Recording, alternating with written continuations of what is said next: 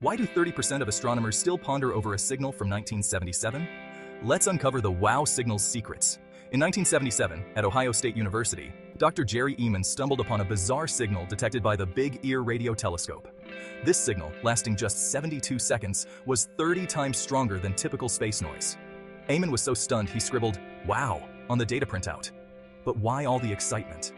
The signal arrived at a frequency associated with hydrogen, a prime spot in the search for extraterrestrial life. Despite many attempts, it never repeated. Theories flew around aliens, space debris, or even natural phenomena. Fast forward to 2022, when astronomer Alberto Caballero suggested comets like 266P Christensen could be the culprits, emitting hydrogen clouds near the signal's frequency. But not everyone buys the comet theory. They argue comets' emissions are too weak. So, the WOW signal remains an enigma, symbolizing our quest for cosmic understanding and the intriguing chance of extraterrestrial life. What do you think?